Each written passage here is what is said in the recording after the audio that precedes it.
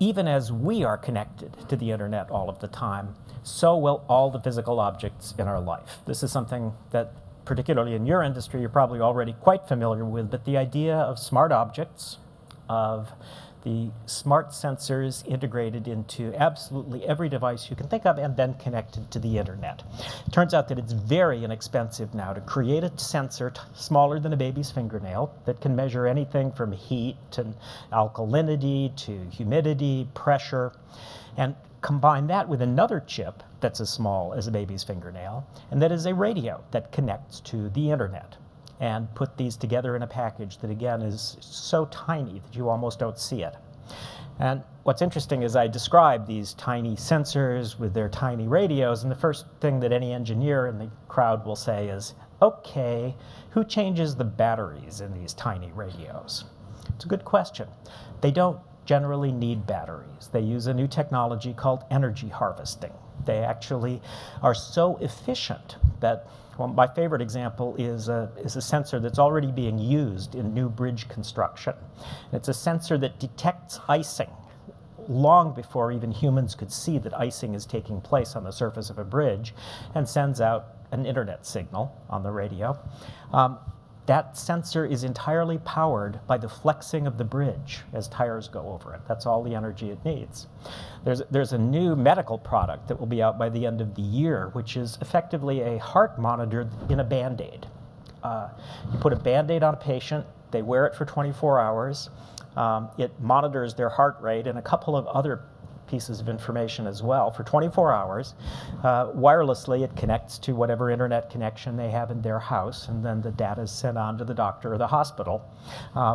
And it's so inexpensive that at the end of the 24 hours, you just throw it away. It's disposable. It's entirely powered by the heat of your body. So most of these sensors require no other source of power other than the environment that they're in.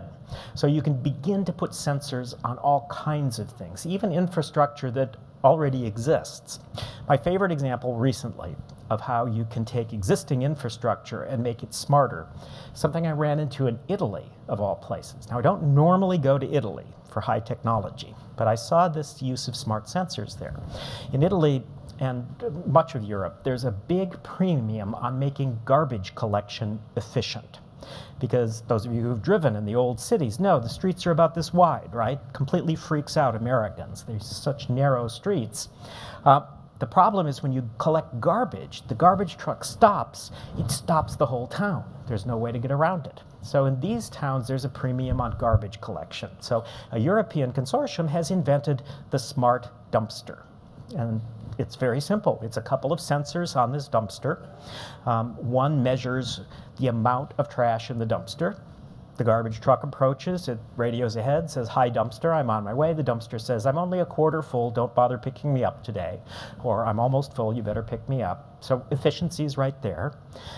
There's also another sensor that through ultrasonics can kind of tell what's in the dumpster at any given time. So if the dumpster, for example, all of a sudden fills up with used wallboard, it sends a signal to headquarters that some contractor is doing illegal dumping and you better get out there and do something about it. So this is already, it created these incredible efficiencies in garbage collection, simply having these two sensors on dumpsters. So I say, if you can make dumpsters intelligent, you've got a technology with some real potential.